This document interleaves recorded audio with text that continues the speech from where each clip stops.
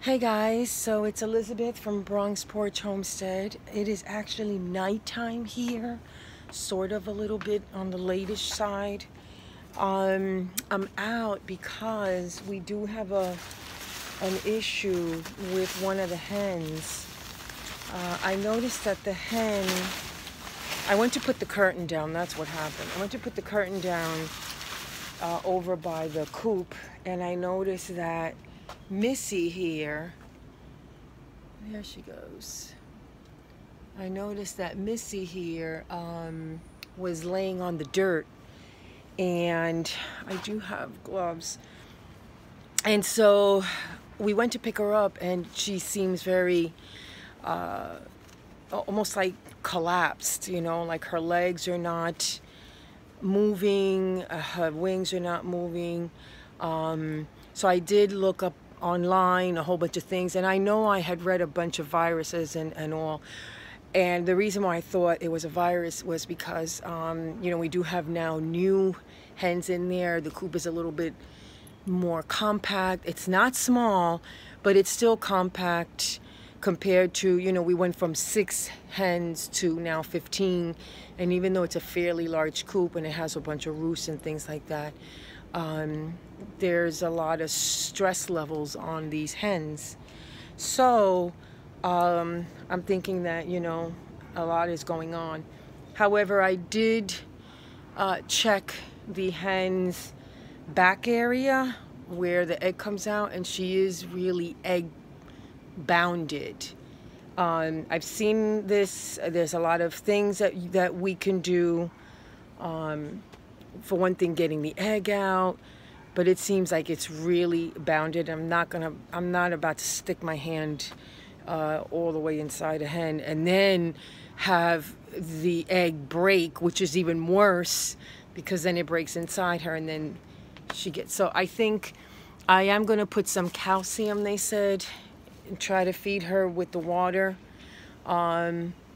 Most likely she's probably not gonna make it to tomorrow, but let me flip the video and I'll show you what I mean.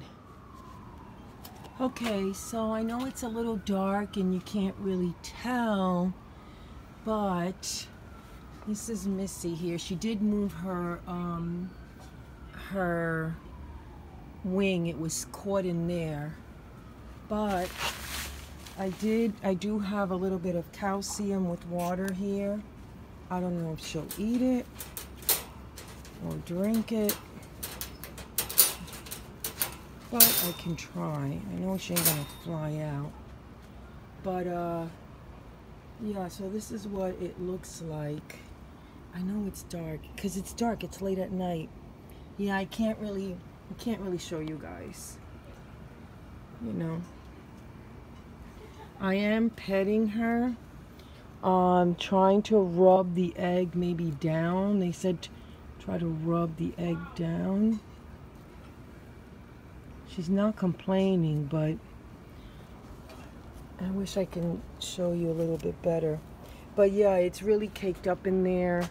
I'm gonna pull back though because it's not coming out good. I just don't have good light here. But we'll try, we'll see. Okay, at this time I'm actually giving her some of the water. And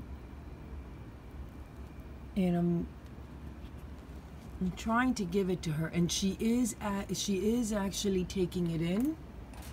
So that's a good sign, right? She did get up. She looks a little bit more alert now. Yep, she's trying to swallow that water in.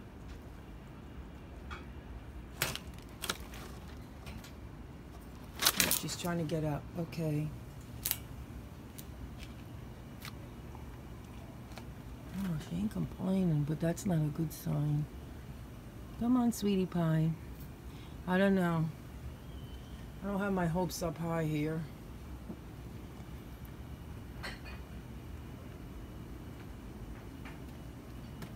Nothing? No more of the water? Yeah. Okay, well, she's closing her eyes, so maybe that's, yeah, that's not a good sign. Her belly is really extended out, where the area where it's extended out, she's trying to push out. But you can't even see the egg when we flipped her over, you couldn't even see the egg, so it's all the way in there. And actually it doesn't help that she's molting.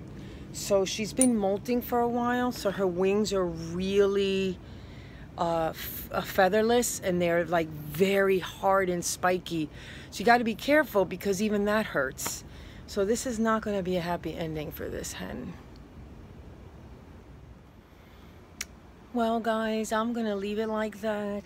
I gave the hen some calcium, like I have seen some other people do. But I think it's been a couple of hours now, and even though I've been massaging the area for it to come down, it's difficult because she's still molting, or at least she's at the end of her molt. So there's a lot of there's a lot of spikes, and you don't want to press too hard either, because that hurts as well.